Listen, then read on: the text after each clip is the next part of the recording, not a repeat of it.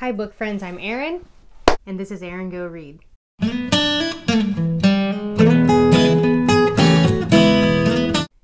So I hope you're all having a nice beginning of April. We still have rain here in Northern California. I am so tired of it. I am ready for weeks and months of sunshine. Before we begin with the books that I read in the second half of the month, I'm just going to go over some stats for the books for all of March. I will link part 1 of the March wrap-up, and in the month of March I read 11 books. 4 of those were audiobooks, and two of them were from the Great American Read Project.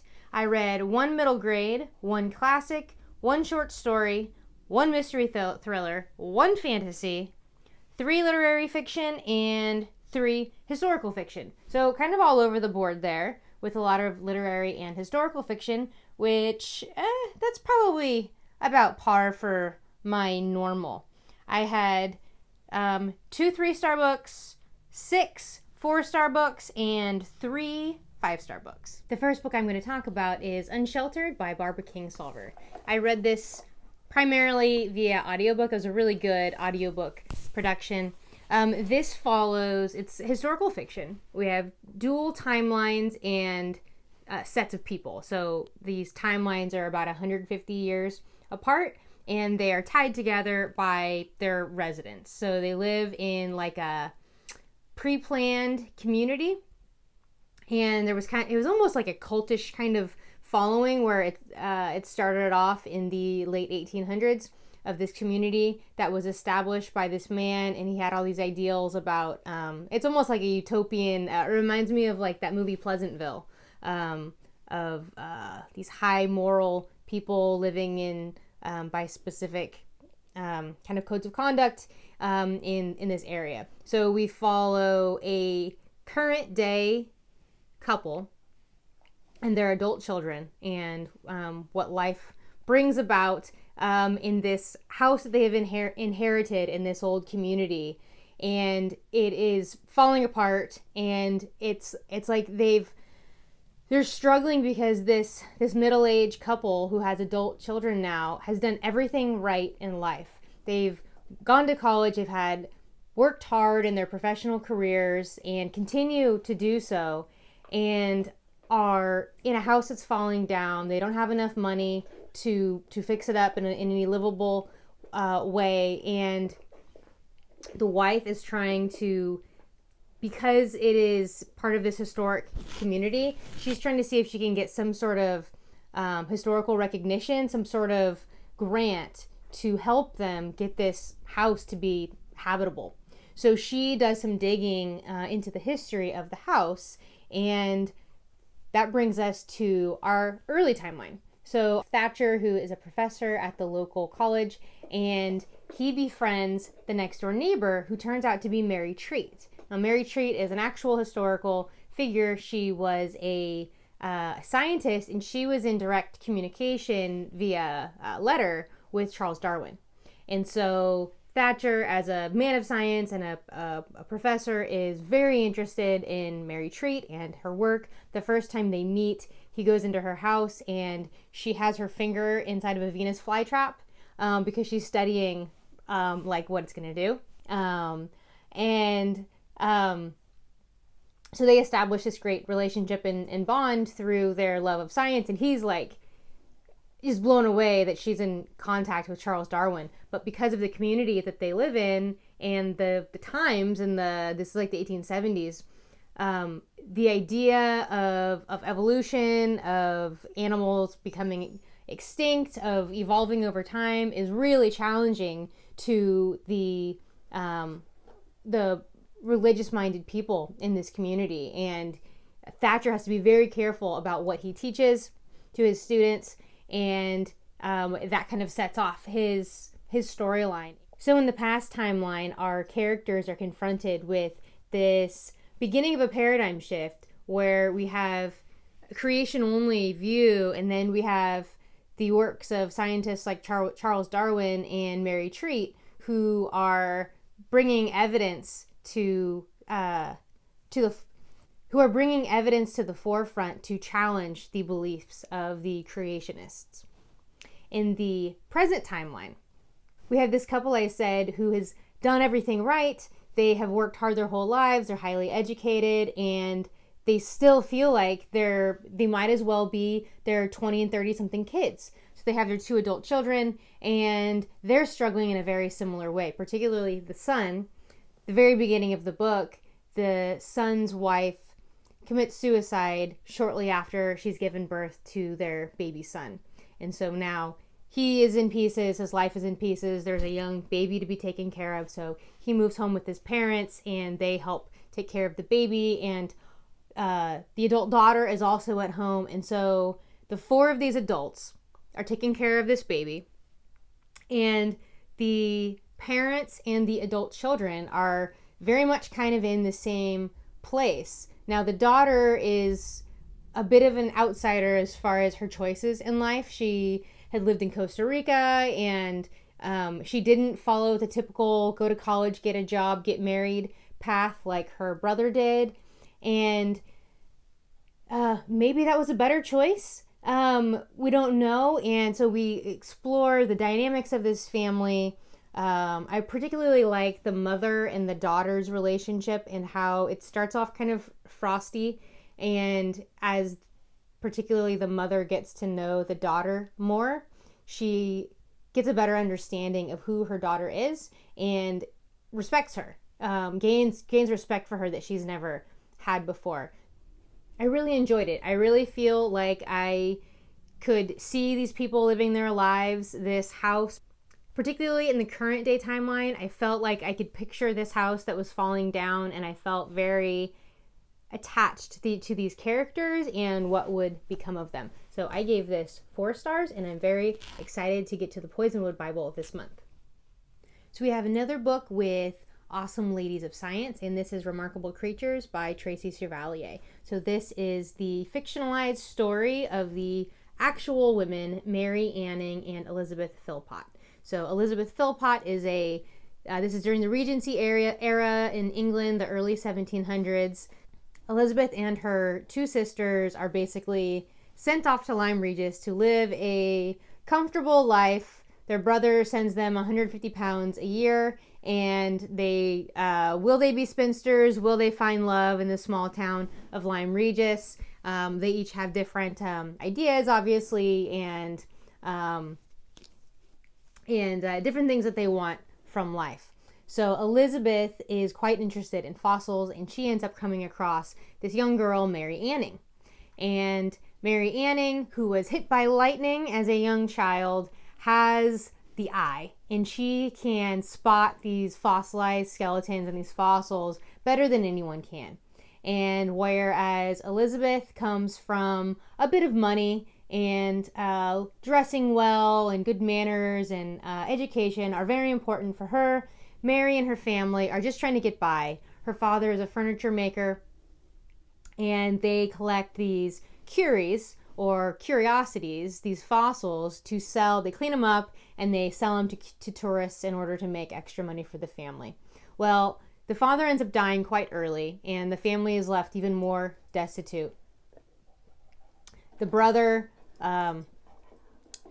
is now essentially taking care of his mother and sister, and Mary is becoming more and more a prodigious fossil hunter. And the actual Mary Anning, and as well as in the story, finds the first full fossilized skeleton of the Ichthyosaurus and the Plesiosaurus, and maybe I'm saying those right. So Elizabeth and Mary become friends over this, and Elizabeth, with her high education and she's higher class, she kind of tutors Mary a bit in the ways of the world and kind of being more professional in her fossil finding business, essentially. So this is a story of the friendship of Mary and Elizabeth, and when things go well and things don't go well, love and loss.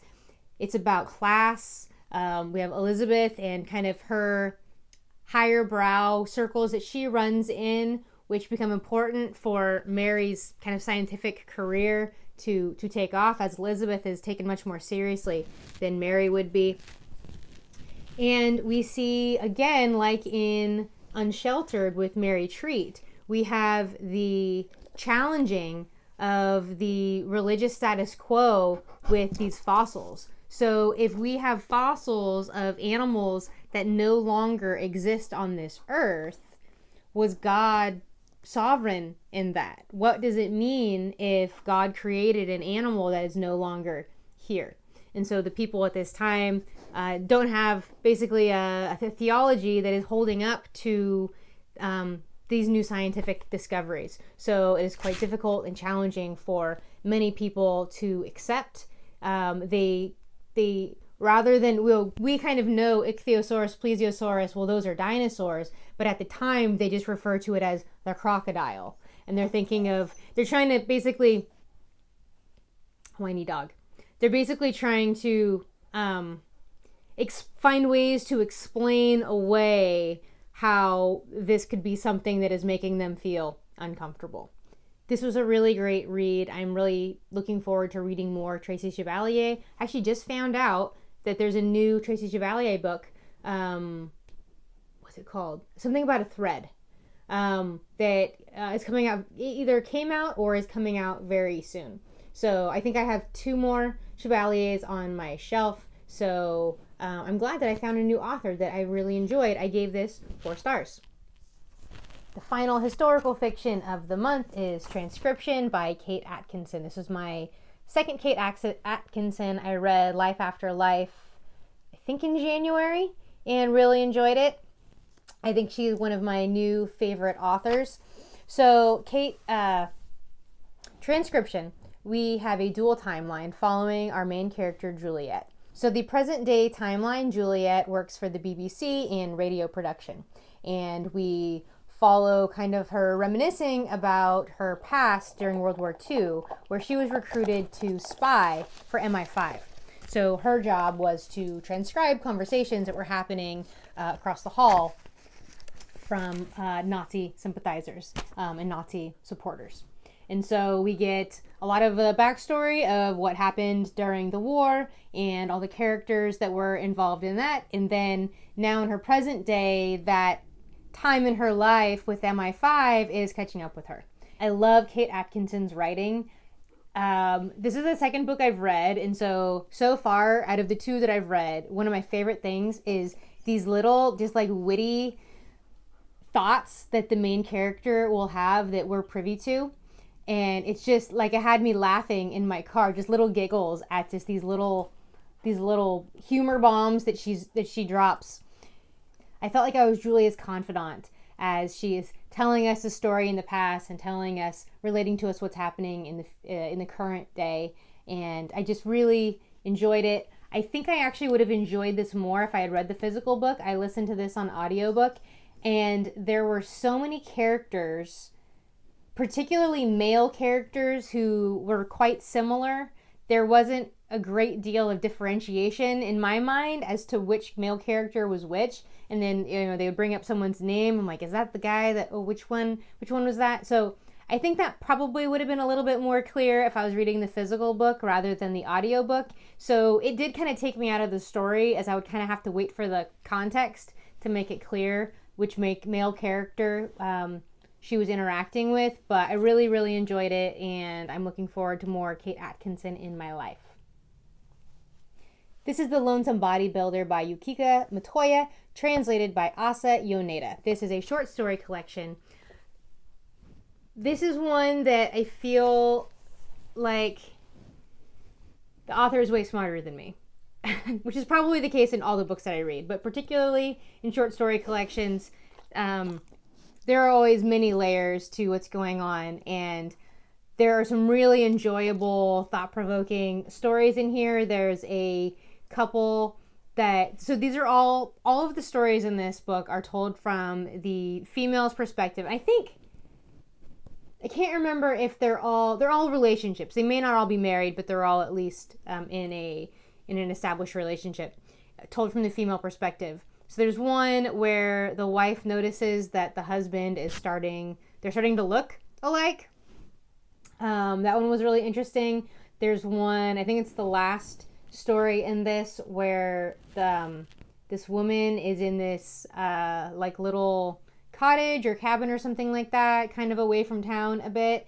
And there's all these dogs around her, like tons of dogs. She doesn't lay down to sleep. She sleeps standing up, but she's like so surrounded by the dogs that she's like well supported and she can sleep there. And then she goes to town and people are all like freaked out by the dogs. It was really interesting, but like I didn't get it. So I ended up giving this 3 stars. I enjoyed it quite a bit, but I just felt like I didn't get a lot of it, and that's probably me and not the book. The writing was really interesting and fantastic. It took me quite a while to get through this. I can't remember if I started this in January or February, but there's a long, there's one called An Exotic Marriage, which is like 90 pages of a 200 book that's just over 200 pages. So almost half of this book was one particular short story. And what I like about short stories is I can typically, sit down and within a half an hour, I've read the whole short story. I can do it in one sitting.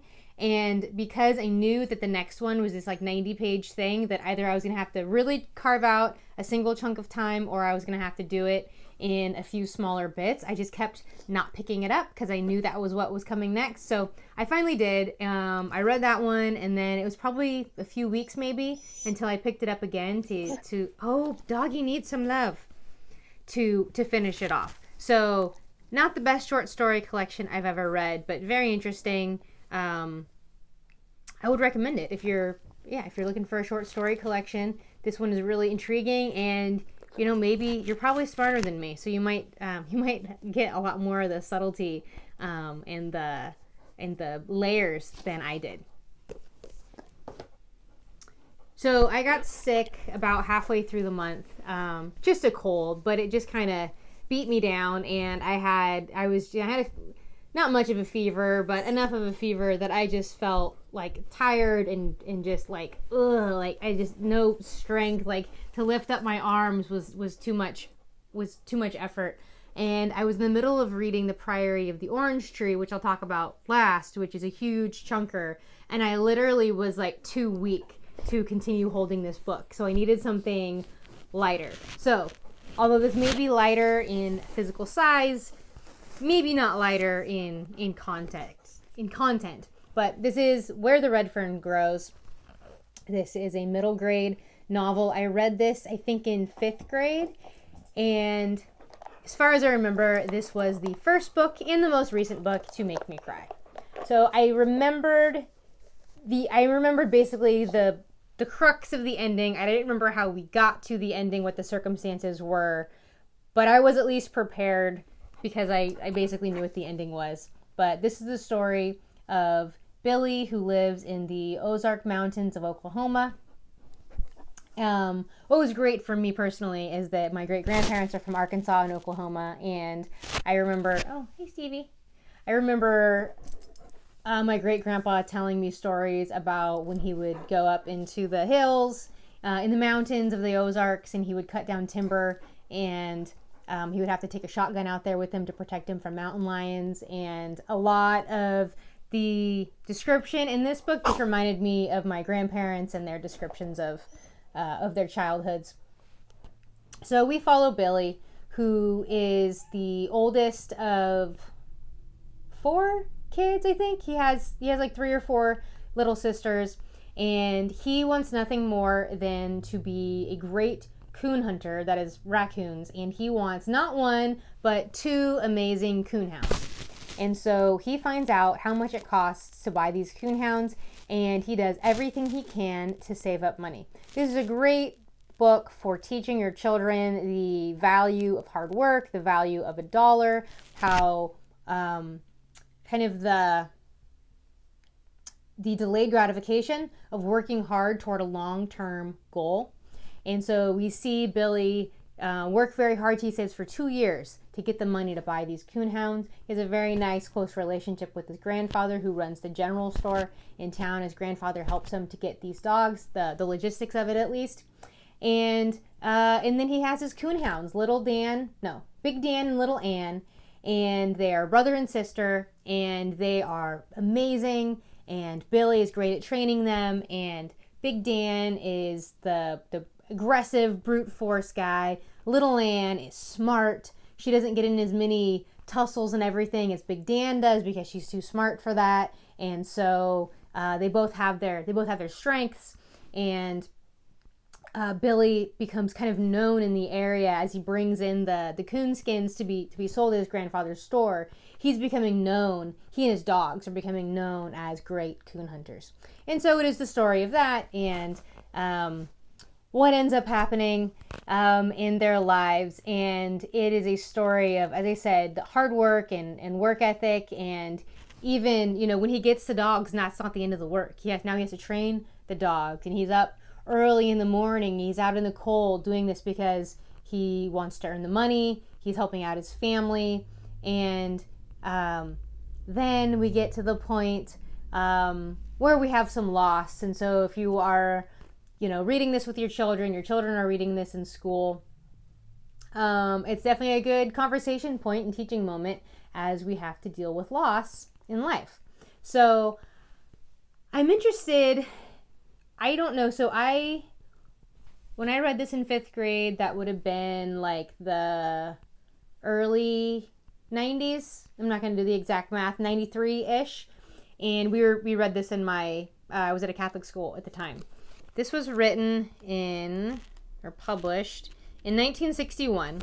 And there are definitely some of the timeness regarding gender, and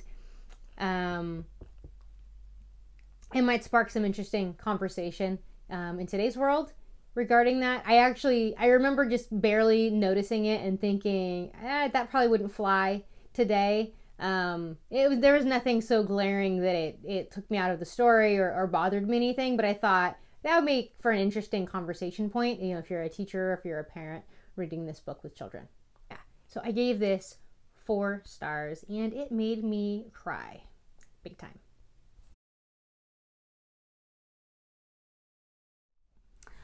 Last up is The Priory of the Orange Tree by Samantha Shannon. So this big honker, just over 800 pages. The story itself is like 804 or 5 pages, and then at the back we have a glossary and several pages of character information. Note on that too. So what was really nice about the information regarding the characters, we have human and non-human characters.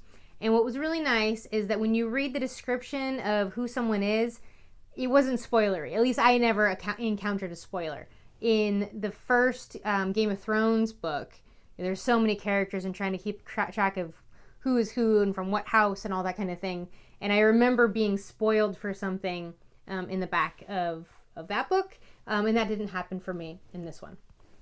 I'm sure you've heard quite a bit about this by now. We have the East and the West, and they have quite different cultures, and it is quite like the East is like Asia, and the West is like the Western world essentially. And they are all members of what they call virtuedom. They follow the 6 virtues, and they are all basically against the Nameless One, who is this terrible dragon that had been basically put down at least for 1,000 years, and he is from the south. So in the East, their dragons fly, but they don't have wings. They swim, and they have some sort of organ on their head that allows them to fly. And in the East, they worship dragons. In the West, however, they are very fearful of dragons because of the Nameless One. Those dragons, basically all the dragons in the West are bad dragons, and the dragons of the East are good dragons. See if you're gonna knock it over. Okay, dog just came through and knocked everything over, so hopefully we're in the same basic setup. So everyone is against the Nameless One. The East and the West have different ideas about whether all dragons are bad or some dragons are good. In the East, they worship the dragons. The dragons are the gods. Their dragons are, at least. So we mainly follow 4 characters from both from the East and the West, and how they interact with each other, and essentially, is the Nameless One going to come back? How is it that we are going to defeat him? can we stay divided as East and West, or do they need to unite against their common enemy and look past their differences, stop calling each other heretics, and can they overcome this to defeat the Nameless One? What I really loved about this book is that it is a fully realized world. So this is a standalone fantasy, 800 some pages, and with each of these cultures, we have their own religions, they have their own languages and customs and folklore and myths, and we get these little stories sprinkled out throughout the whole book, just bringing together this whole really rich world, and you understand the motivations and the history behind these people and their people, and why it is that they believe what they believe, and how that affects the way that they're willing to go forward in the future. One thing I noticed is the women are badass in this. The women are just awesome. And I kept noticing that a lot of the men were feckless. So particularly when men are in the presence of women, it just seems that they're made to be like incompetent, and the women, so it's great that the women are strong and capable and all that. I just felt that it was a little bit man bashing. It was like man bashing without man bashing. I don't remember there being anything blatant about it. I just noticed that the men just seem to never be able to accomplish anything on their own, at least not in the same way that the woman would, or that the woman is able to do when she is present.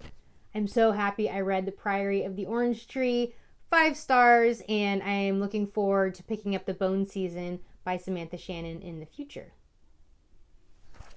I almost forgot, because I don't have a physical copy of it. Right, the last couple days of the month, I listened to the audiobook of Exit West by Mohsin Hamid. So this is a story,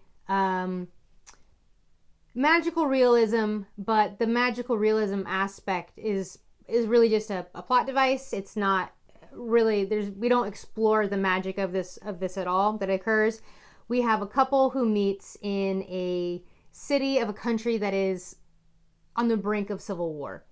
You get Middle East vibes, but the country is never specifically stated. We get the idea at the beginning of how dire the circumstances become, and they increasingly are in survival mode. There's no power. They're stockpiling non-perishable food, and things just get worse and worse. There are bombings, buildings are destroyed, you can no longer go to work because your work building doesn't exist anymore, and they start hearing rumors of these doors that take you other places.